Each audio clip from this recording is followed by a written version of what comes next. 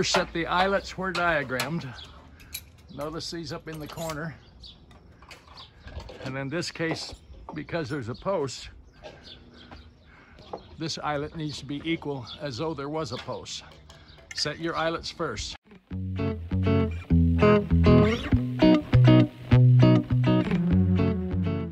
Then, after the eyelets are in, thread your cable starting with the retract to end, which is the back end. Go through one. Make sure your eyelets are set as diagrammed. They'll be called on to either be set horizontal or vertical.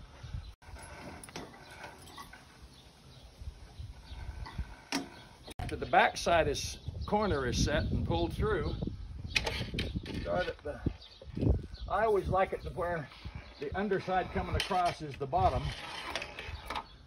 not where it's on top. That way the nose hook clamps on better.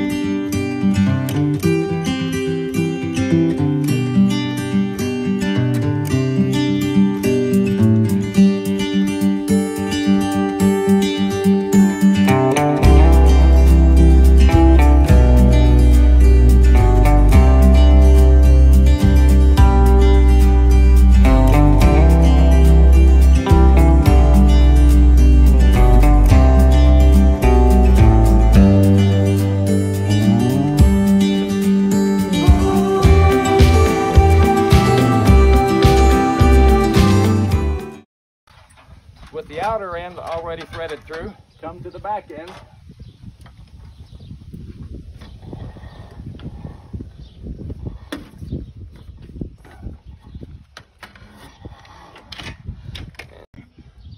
Two cable clamps on, or three if it calls for three, usually two or three, and thread it through the other end of your turnbuckle.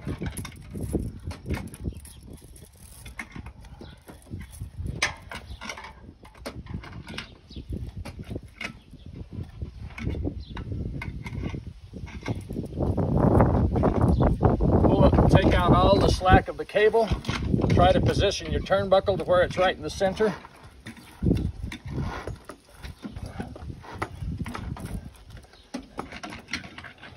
Have a nice needle nose handy in your back pocket, ready to clip on and hold your cables while you put on the last two. Tighten the last cable clamps. See? Now I can tighten these clamps.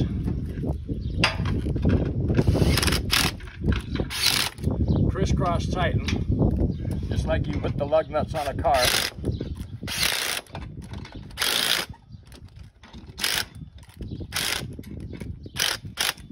Double check this other side. We usually have this back side already assembled when it's shipped to you. Then before you tighten it, I like to cut the slack cable off. These you can pick up, it's about an 18-inch size for not very much money at Harbor Freight or Home Depot. They're usually in the electrical department. They're not very expensive, 20-25 bucks, but they'll cut a lot of cable. Leave about 6 inches of stub. One little quick snap and that thing's cut. Then apply your black tape, electrical tape, so the cable doesn't unravel on the stub end.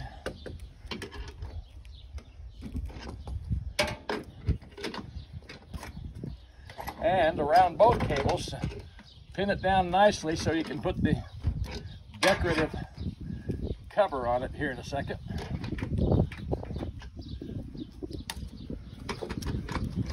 Now these decorative covers go over the black tape. Ta-da! Put one on this side.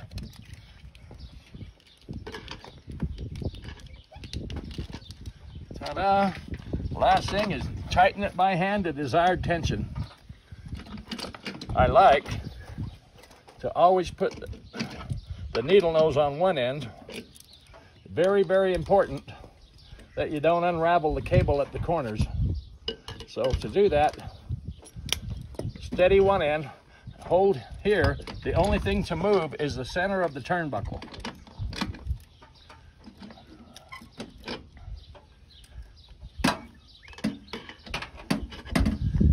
If you don't do this way, one of the corners will unravel and there will just be a few threads of cable holding, and when the wind blows, it'll break your cable with a seesaw effect.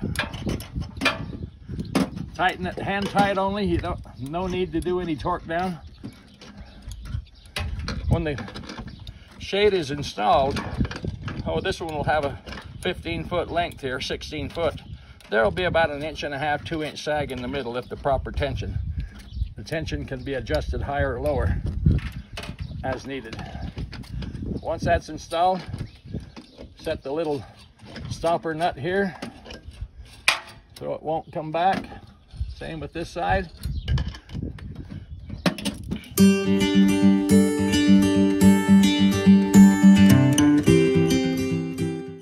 On so the fabric will hold, a vice grip or a long screwdriver, and some plastic under so it won't damage the fabric as I roll it out. And just clip in your shades, making sure the nose hook is the opposite end of the turnbuckle, which is on the Retract 2 end. Clip it in.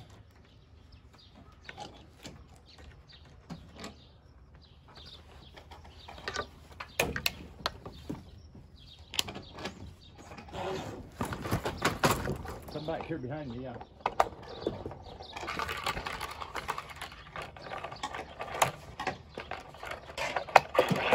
Now this shade has a little hang down valance on the back end, so when the shade's retracted, it doesn't hit against the stucco and wear out the fabric.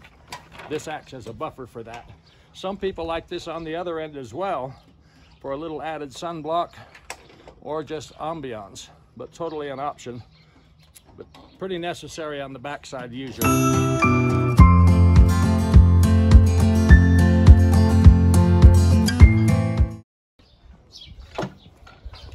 This is the easiest way to grab onto that little protruding and maneuver your shade back and forth. Voila, look at that, a perfect fit. Show.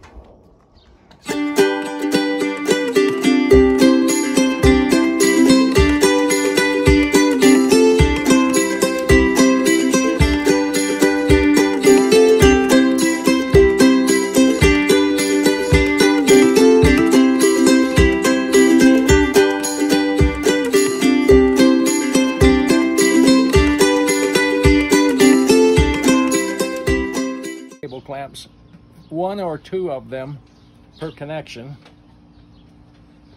and they are a different cable clamp so as not to be harmful to the fabric should the fabric blow up and hit it. So that's why they're called the flat clamps. We're going to put 2 of them on this one.